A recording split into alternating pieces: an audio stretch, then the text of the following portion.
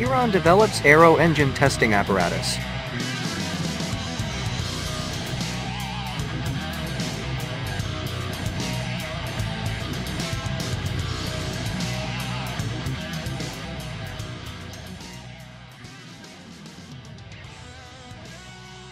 Iranian industrial experts unveiled a homegrown system used for testing aircraft engines. Iranian President Ebrahim Raisi paid a visit to Iranian energy and infrastructure conglomerate MAPNA on Monday, on the occasion of International Workers' Day. During the visit, the experts of MAPNA, known as the largest Iranian contractor for steam, gas and combined cycle and renewable power plants, tested the power component and the engine control system of an aircraft.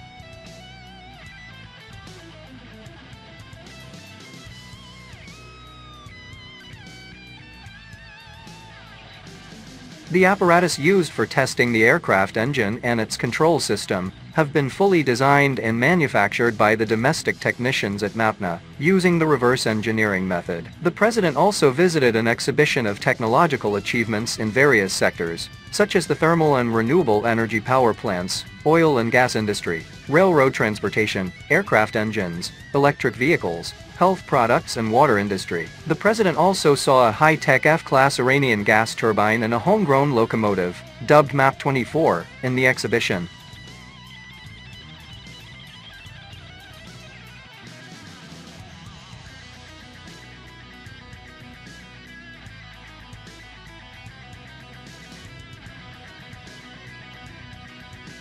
In February 2023, Iranian plane to make maiden flight soon. The Civil Aviation Organization of Iran unveiled plans for the maiden flight of a homegrown plane in the coming weeks. CEO of the Civil Aviation Organization of Iran, Mohammadabeksh, announced on Saturday that the country is pressing ahead with the production of passenger planes, after leader of the Islamic Revolution, Ayatollah Sayyid Ali Khamenei, stressed the need to develop this industry.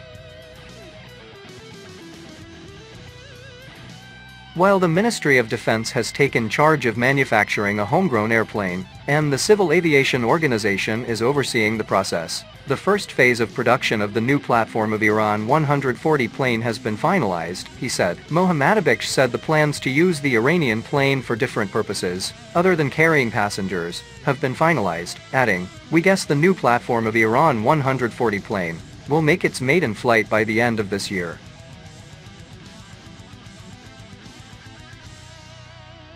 The current Iranian year will end on March 20th. Mohammadabeksh also noted that there are 330 passenger planes in Iran, only 175 of which are in service. Considering that Iran has 90 airports and a population of over 80 million, it needs at least 550 airplanes of different types and classes, he stated.